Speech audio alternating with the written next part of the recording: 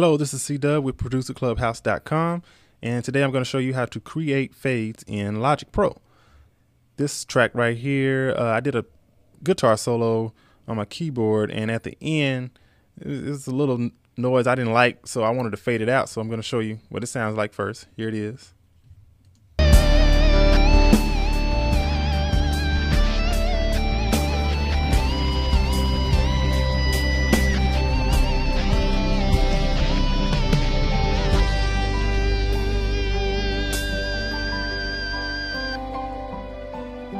Okay, so obviously I don't want the solo to end like that, sounding like that.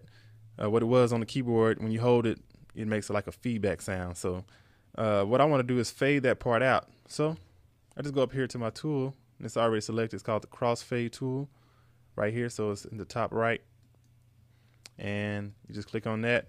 And when you go to the end of a clip, you can see the cursor changes. All right, so basically all you do is you click at the end of the clip and you move the fade how far you want it, wherever you want it to start. Okay, so I'm going to start at about, I think I'm going to start about right here, and then you want to set how the fade, the slope of the fade.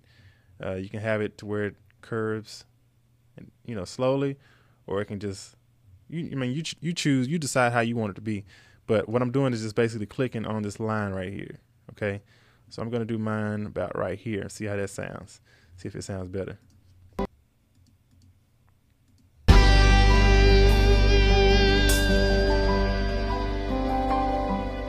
Yeah, that's a lot better. So that's how you do that. Now, sometimes you run into a problem. Like, let's say if I want to try a different clip, like this one right here. Okay, now when I go to the end of this clip, you notice the cursor doesn't change like it does up here, and it won't allow me to fade. So I'm sure, I know when this first happened to me, I was like, what in the world? Why won't it let me fade this clip, but it'll let me fade this one? So what I found out was, if you go here to this little arrow and pull down this menu, and you go down and select flatten, okay? And you flatten it,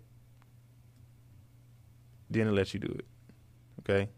So that's the answer to that problem right there, just in case some of y'all are having that problem. So that's how you do it, and you can just fix it however you want to as well. But I don't want the fade actually on this track, but I'm just showing you, just in case you run into that problem, that's what you do. So once again, I hope you enjoyed this tutorial. This is C-Dub with ProducerClubhouse.com.